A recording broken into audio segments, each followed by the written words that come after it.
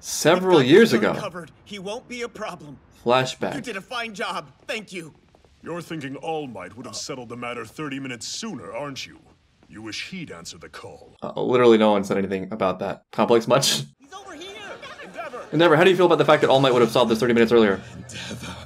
Oh, this is the origin story of Skeleton Man. What, did he knock a pen out of his hand or something? 7 years ago, my dream almost came true, but you took me alive. The only thing a man should get to choose for himself is his ending. So he was trying to go out through an Endeavor battle. I started digging into your personal life. Why, you ask? Isn't it obvious? Is that the, what do you call it? The drugs we confiscated on the boat? You are the one. What's it called? Juice? For. The Unforgiven. I was just saying how, like, usually in life you don't get these big, dramatic, heroic moments where you get to show up and save people and therefore redeem yourself in the eyes of people who are maybe unsure about you. But this show is literally called My Hero Academia, so looks like that's what's on the menu tonight. Sun saving, maybe. Also about this guy's origin, it's sort of a weird refracted version of something we've seen a lot in the show where people are formed very significantly by who they meet in their darkest moments. Obviously Shigaraki and All for One. The mafia guy whose name I already have forgotten and his underlings. But this time seems more accidental and like warped in the way it formed. Though I feel like Endeavor might be more than happy to grant his wish. Another brother? I thought you three were close, so Tell I us figured you more would have about told them all about Toya. Toya, yeah. Our family's been making progress, except Natsu. In his mind, our father basically killed Toya.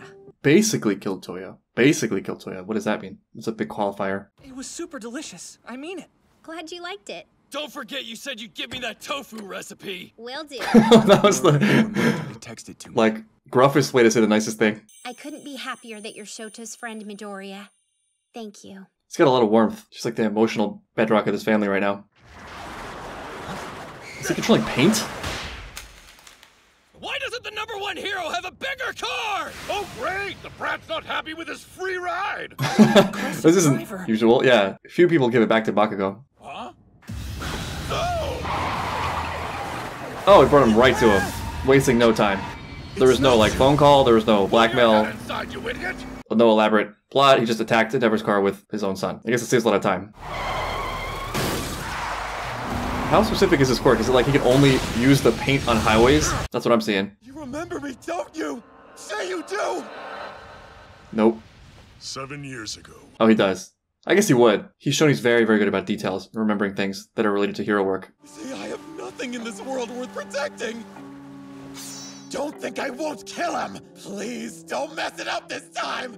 I want you to murder me. I feel like I should know this already, but I don't. What is the legality of heroes killing? Like, I think it's safe to guess that they would avoid it if they could, but with the level of power of some of these heroes, you gotta imagine that it would just happen and it would be inevitable on some level. I could be alive or dead or somewhere in between, who knows?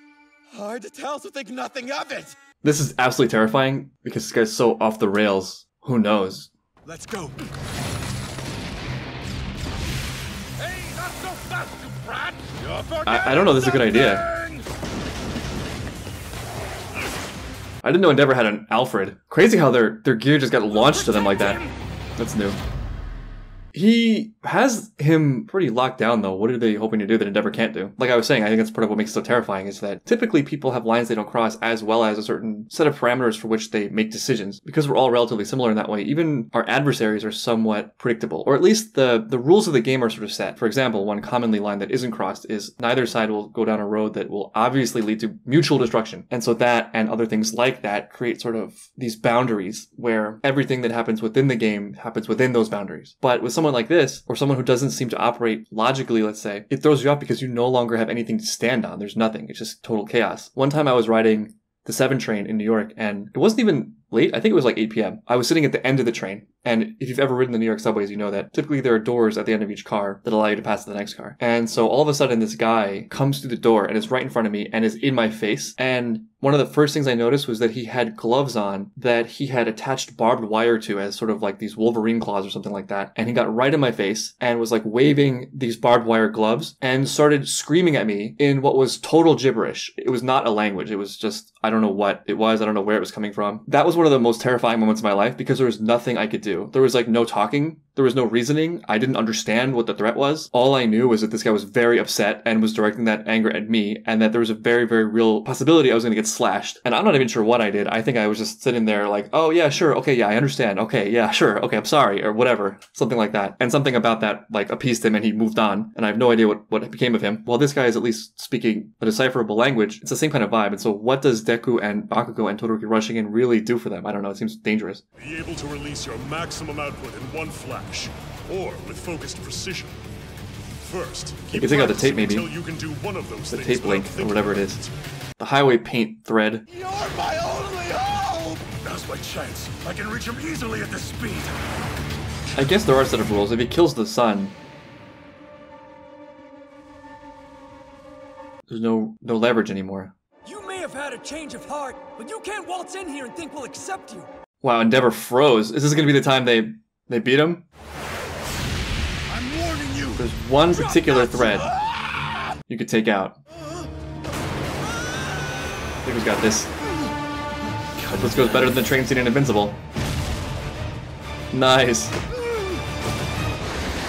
There you go. Look at Bakugo saving. I've got this. Yeah, I think it was actually really well suited for this. I can do this. Oh, nice. The whip. That was a long way to go. That was a lot to do for its first use in the real world. After a single week. Yeah. Oh, there's never any doubt. Right, that's the key. Break the bond. Break the link. Well, they shut me up once again. You saved me. Yeah, thanks. You're amazing. I just getting used to this now. Back in the day, Deku would have been so thrilled to hear that he was a hero, and now he's sort of like, that's cool, thanks. Watch, in like 2 years, Deku's gonna be knocking pens out of people's hands. Hey, you good?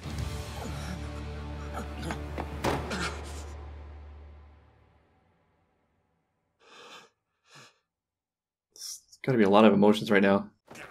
Old man smell! He's talking Bakugo too. Weird. It feels weird. Extras! You alive? If you mean the Extras. people in their cars. He's not wrong, though. What was that you wanted us to do, number Yeah, one? he got This him. winter, just one time, capture a villain faster than I can! Yes. He froze. It just meant too much to him. Endeavor's arc has been a gradual shifting towards knowing what's important. He's definitely decided. I swear, I never meant to neglect you children. He's doing this publicly. This is insane. And Toya, I might as well have killed him myself. Or kinda killed him, or whatever. All I remember is feeling abandoned, like Toya said. This is great. Let's have it out. I'm not a kind person like Shoto is. But you still show up for your family's sake. For your sister and for your mother. You are kind in your own way. It's kind of interesting how Natsuo turned that around to make himself the bad guy in a way, talking about being unkind. I wonder if that's not guilt that emerges from him seeing that everyone's trying, but also being extremely distrustful and not being able to open up because of the pain that might ensue if he's wrong and gets burned again. There's got to be a lot of really weird stuff going on internally, because to me it seems like he does want Endeavor's love. While this may or may not be true for this situation, I feel like a lot of times these things contain requests. A lot of times when people push others away, what they're secretly hoping for is that other people will chase them, that will close the distance on their own. But if you play that game too long, if you clearly see people are trying, but you're still trying to apply that leverage, like, oh, you don't love me, or you never love me, and looking for that validation, I think it is psychologically uncomfortable, because you become the perpetrator in a way. And also your actions, as well as your interpretation of your actions, don't really align with what at the core is what you really want. I think what makes this conversation so productive and cathartic is that Endeavor is making really important concessions by having this conversation. Also, to be clear, I'm not saying it's to forgive Endeavor, I'm just saying that his emotions reveal that his insecurities are tightly woven into this whole dynamic with his father, in a way that Shoto and Futsumi seem a little bit more free from. You're a really caring person. It's also praise from his father, which, is probably something he wants, even though It's okay that hurts to if you don't accept forgive or me. admit to himself. Exactly. That's not the point. Because I don't want forgiveness. I want to atone. Wow. Why should I have to get over my feelings when everything's your fault? So you want to atone? What the hell is there you can even do for us? Public staring continues. Where are your flames? I need him to destroy me! Kill me! Please! This isn't what I wanted! It's so pathetic. I guess there's a metaphor too with this guy. Endeavor's going a different direction. It's going the opposite way. Less anger. That's 2 times in the last 2 days that you've been targeted. Thank you, Alfred. He's the source! The fire he gives off Yeah, my favorite binds you. class He philosopher. will be the demise of our world! Oh yeah, this whole Endeavor will be the demise of our world thing. What's your hero name? Huh? It's just Bakugo, right? Yeah, we haven't nerd. gotten back to Best Genius yet. There's someone I gotta run it by first. Right. I'm looking forward to that. Hope that happens this season. Someone's talking about him. Somebody's talking about me. Yep. Learn this superstition from Fruits Basket. It's very insightful. Very aware.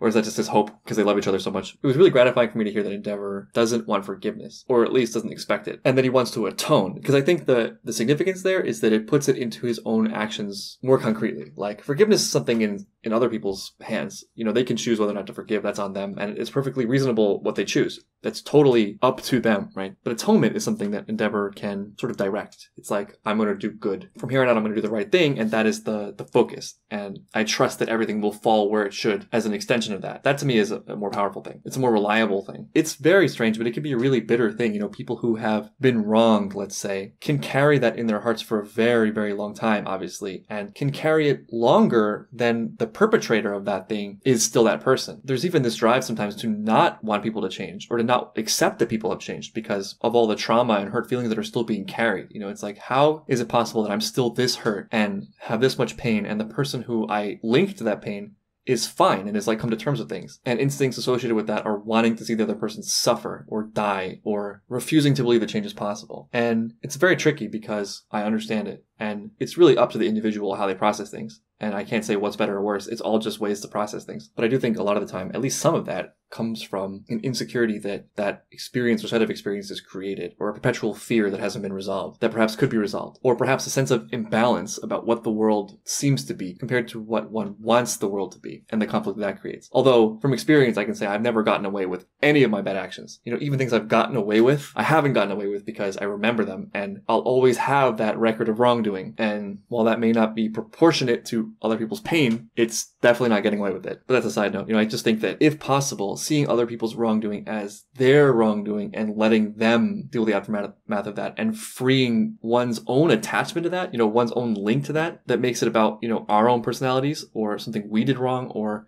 some way we're deficient, or some way we're not lovable, or some way we deserved it, is sort of a path out of that. And I think is better than having that like eat at you and forever being linked to that person's wrongdoing. You know, I think that Futsumi and Todoroki are perhaps good examples of that, because it's not clear that they forgive Endeavor, and it's not even clear that they trust him in the future. It's more like they've come to terms with what happened and they know who they are in it. And so there are no lingering questions about who they want to be and what they want to do. And that allows them to see clearly and not have that sort of baggage, for lack of a better word, that Natsuo has, who still has a lot of unresolved things and has a lot of personal identity questions wrapped up in the whole Endeavor thing. I already talked to Shoto and Natsuo about this. I'll build a new house somewhere that's in a more convenient location for the two of you. Seems like we're really on the same page now. What can I do for my family? Where do I begin? These questions keep me up at night. So I've had this suspicion for a little while, and this episode and the way they talk about him being basically dead makes me very, very suspicious that this boy, what's his name, is actually Dabi. What made me not say that earlier is I feel like Endeavor would have recognized him in that confrontation they had after the, you know, the whole Imu battle. What are they called? Nomu battle. And maybe he did. Maybe he knows that already. Maybe that's what they're talking about with like basically dead. But in that scene, it didn't seem like there was that level of acknowledgement. Also in the movie, Heroes Rising, they met, and I wasn't picking up on that. So that's what makes me unsure about it. But the fact that he has a kid who's basically dead, sort of in the way that Luke's father is basically dead in Star Wars, and that he's a fire user, and that it's the eyes too, a big part of it. I'm gonna throw that out there. I feel like that's coming. I'm never at that table. Yes, if I truly care about them. You gotta distance yourself? Is that one of the conclusions he's reaching? For their safety. Ah, that's why he has that face. If I truly care about them, I'll stay away. Huh. That's one interpretation. That's one way to conclude that. I feel like that's a little dramatic. There's probably middle ground solutions. There's probably practical steps you can take to ensure their safety that doesn't, you know, make you totally alienated, but I get it. That's another thing about the Dabi theory. The Glass villain predicted that Endeavor would bring down the end of the world. That could be a weird thing of like, well, that's actually Dabi, and Endeavor's responsible for Dabi's existence. So yeah, the family healing arc, the family arc continues and heats up. Endeavor basically doing a great job and an underratedly hard thing of not going too fast, you know, not being his usual self and wanting more all at once and always accelerating, not demanding other people forgive him, not demanding people accept him, not demanding people see him for who he really is or whatever, as people ought to do in these situations, and just acting well and letting that be the backbone and letting other people sort of fall into that structure, which seems to be happening pretty quickly. And that to me feels authentic. You know, I think a lot of people change sort of superficially for a desired result, but we're all pretty smart. We can intuit that. We know the difference. Real deep systemic change is difficult, but possible, I think. And one of the key parts of that is just really understanding what the consequences are and how it compares to what we actually want. So yeah, really fun episode. I'll see you guys next time for episode 19.